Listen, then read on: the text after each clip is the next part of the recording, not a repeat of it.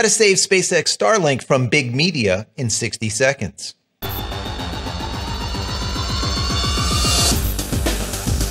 Hey everybody, welcome back to the channel. Thank you so much for once again joining me for tea time. Today we have a little bit of misty morning, and that is it. Clean, refreshing, so good. Hope you're joining me with your cup of tea, maybe a cup of coffee, maybe something harder, as I always say, depending on what part of the planet you're on. Today is going to be a tech day. It is another Starlink day. Something just transpired yesterday that I want to bring to your attention. It's very important. Before the end of this video, I'm going to show you how you can do your part in helping SpaceX Starlink basically fight big media and allow your voice to be heard. And if you did not get the email that I'm going to show you, I'm going to give you a direct link on how to get there, once again, to have your voice heard. So basically, in less than 60 seconds, you'll be able to contact all of your local representatives. For example, I'm in Florida. When I fill out this little sheet, it immediately sends it over to all of the representatives. Doesn't matter if it is Scott or if it is Rubio or one of the other representatives, they all get it immediately. And that will be the exact same thing that holds true for you. When you go and fill this out, you're going to be able to contact all of your local representatives without you having to do anything.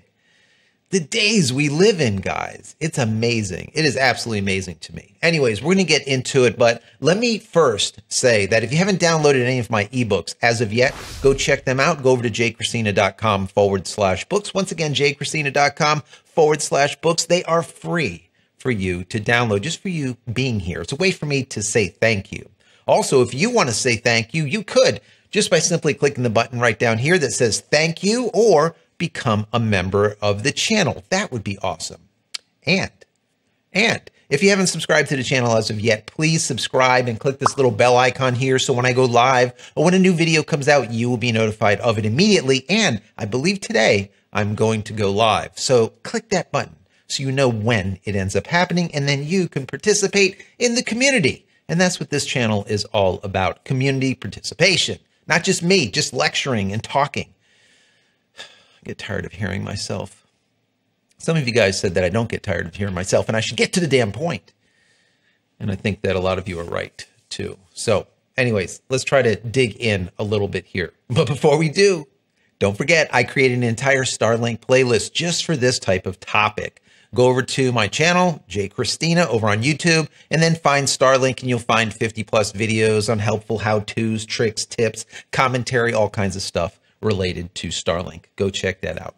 I was reading through an article over on CNBC as well as the Washington Post and everywhere, and these articles were talking about what I talked about yesterday. And they just gave a little surface coating to what I already dug into. And if you didn't watch yesterday's video, I was talking about Starlink or SpaceX and how they were fighting with the FCC against Dish Network, as well as RSA and a couple of other companies about frequency and bandwidth. So they've been fighting about 12 gigahertz for a while. Some of the companies want the 12 gigahertz band to be for 5G. Of course, Elon Musk is using 12.2 to 12.7 gigahertz for his Starlink. And some of the bullet points that were made on the CNBC article were these. SpaceX on Tuesday ramped up a battle over broadband regulations with Dish Network and an affiliate of billionaire Michael Dell. So if you don't know, that's that RSA, I believe, company. Michael Dell is from Dell Computers. He's got a crap ton of money. So to fight a little FCC thing, throw some money to a couple of lawyers, not a big deal for him. What he's getting out of it, I really don't know, but maybe he's somehow affiliated. I don't know the workings. Maybe in the comments below, let me know how Michael Dell is affiliated with Dish Network. Another key point was Elon Musk's company called the FCC to address lingering dispute over broadband use that could interfere with Starlink's satellite internet network. And finally, they said at the heart of the dispute was the 12 gigahertz band, a range of frequency used by broadband communication, and the frequency's ability to support both ground-based and space-based service. Now, that's exactly what was going on, and that's what I was telling you about yesterday. Basically, what is happening is that Elon Musk SpaceX is saying, look, we're using this frequency and we have 500,000 people that are on it currently, and we're looking at millions. We have 500,000 right now. And if you interfere with that frequency, our customers are going to experience 74% downtime. That's basically making Starlink 100% unusable. What they did say in the article, which I found fascinating, is that, quote, SpaceX isn't alone in opposing a potential expansion of the 12 gigahertz use. Telecom companies such as AT&T, Google, and Microsoft and others all filed comments with the federal agency opposing the change. So it's not just Starlink that's saying this is going to be a problem. So what ended up happening was RSA as well as Dish Network put together a team of educated researchers that basically said, hey, we can coexist. We can have our traffic on the same frequency as your traffic. And maybe through modulation or something, we can make sure that they don't somehow tread on top of one another. If you don't know anything about signal, basically it doesn't matter if it is video signal or if it is audio signal, doesn't matter what it is. There is an SNR, or signal to noise ratio. And obviously, the better your signal to noise ratio is, the better the communication is. When you start putting a whole bunch of trash on one frequency and then through modulation have to decipher what's what, you're going to slow down the process.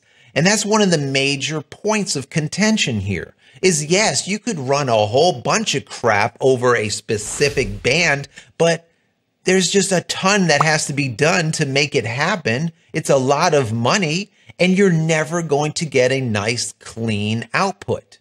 All right, you're going to get slowdown because there has to be some type of algorithmic equation for this modulation and to decipher and to take it all apart. It's just simply stupid. SpaceX Starlink is already on 12.2 to 12.7, period. Leave them the hell alone.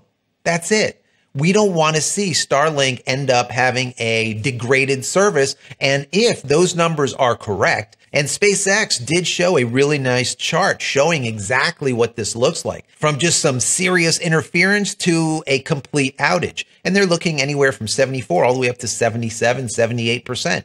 It's basically unusable at that point. So what we're going to do today is we're going to jump into this email that I just received. And the main reason I'm doing this is to bring this to your attention because, number one, you are a Starlink customer and you don't want your service to go to shit.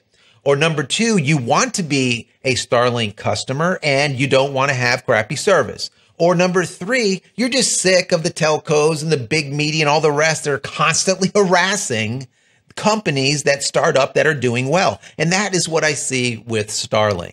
A lot of these companies see the writing on the wall, and Dish Network is one of them. And as I said in my last video, I was with Dish Network for like 20 years.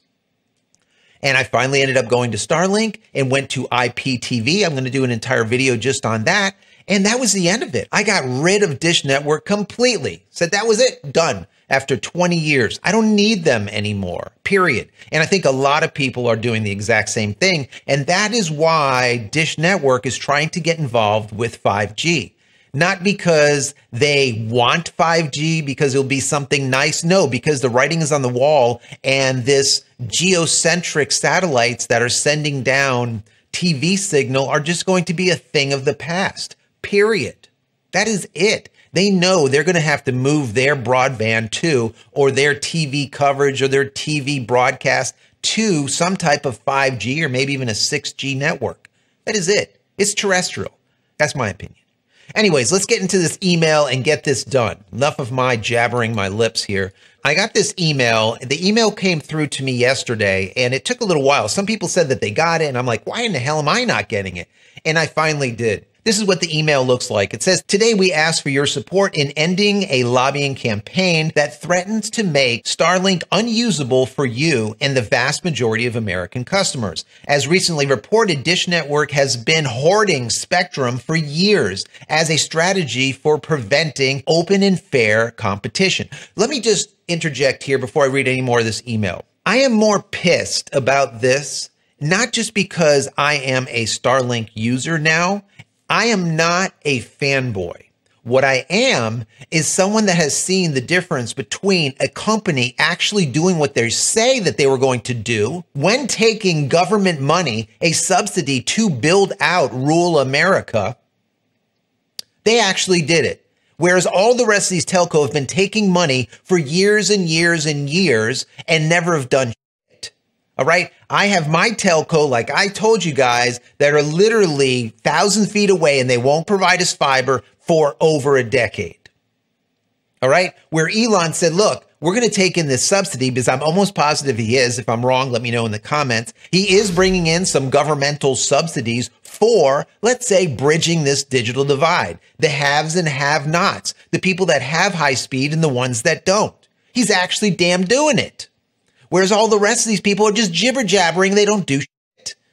All right. So now you know my feeling on it. Anyways, let's get back into this email. Most recently, Dish has been attempting to claim new rights to the 12 gigahertz band, which is the spectrum you currently use to download content with Starlink, despite technical studies dating back as far as 2016 that refutes the basis of their claims. Dish has employed paid lobbyists who are attempting to mislead the FCC with faulty analysis in hopes of obscuring the truth. In reality, if Dish gets their way, Starlink customers will experience harmful interference more than 77% of the time and total outage of service 74% of the time, rendering Starlink unusable for most Americans. And then they direct you to where you can read about this. And this is important information.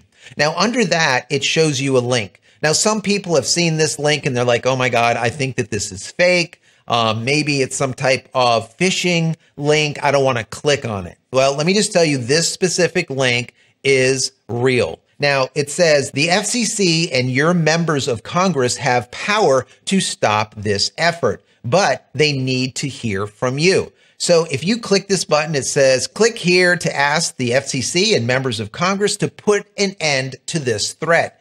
Now, let's go ahead and click on this, and I'm going to show you how to step through it. Once again, it is very quick. This is not something that takes a long time at all. And what I like about this is you can do it all in one spot. And where I go is the same place that you go. So if you did not get this email or it went into your junk or trash or whatever, I'm going to give you the link here, but I'll also put it in the pinned comment as well as in the description so you could just simply click on it. Once again, the link is the same for me as you. The only thing that changes is it figures out where you're located in the United States, and then it addresses and targets those specific senators, those specific Congress people, those specific representatives of your state, and sends your information or your request to all of them. When we click on it, you can see right at the top, it says Starlink Action Center. Don't let Dish disable your internet. The site is called Voter Voice. They are, I would say, like an aggregate. They take your information and they send it to the appropriate party. So obviously here it gives you some background, everything that I just told you. And if we just scroll down here, we can see review first message. Now, the first message is already plugged in there. And as you can see, it says, I'm writing to ask that you urge the FCC to quickly complete its review, blah, blah, blah, blah, blah, right? That's already stuck in there. Well, what I'm interested in is the message body here. And then if we scroll down, there's another message body underneath that. So what it's going to do is it's going to send one message to your U.S. senator or representative of your state and another message directly to the FCC. All right. And once again, I think that this is imperative that not only you just scroll down to the bottom and hit send, which you could. And like I said, this will only take 60 seconds. What I did is I went in here and I actually typed something that I thought would be more personal.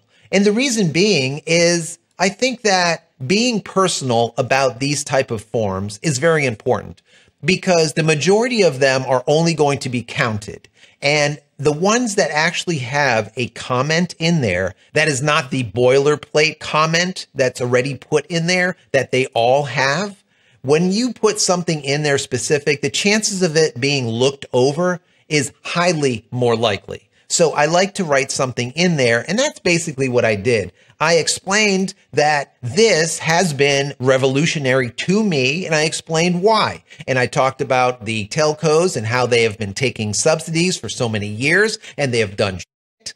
And SpaceX Starlink has been the only one that has actually done a damn thing and put it out there for all of us to use in rural America. Now, is it perfect? It is not. It is not even close. They have a lot of work to do. And I would like to say one thing. If Elon ever watches this crap that I put together, we scratch your back, man. Come on, man. You need to scratch ours. Okay? We're going to help you out, but I think it would be nice if you would help us out also by putting together some type of call center, and a call center in the area where the calls are coming from. What that means is if I'm calling a call center, I don't want to speak to someone that is speaking Hindi. I don't speak Hindi. I wish I did, but I don't. Put a call center that I would call into somewhere in the U.S. and give the jobs to the people in the U.S. If you need a call center in Pakistan, well, supply the Pakistani people with the work and allow Pakistani to speak to Pakistani. It just makes sense. When I talk to some of these people that I talk to on a regular basis when it comes to tech stuff, half the time they're all over the place. Sometimes they're in India, sometimes they're in China or wherever, and I don't understand what the hell they're saying.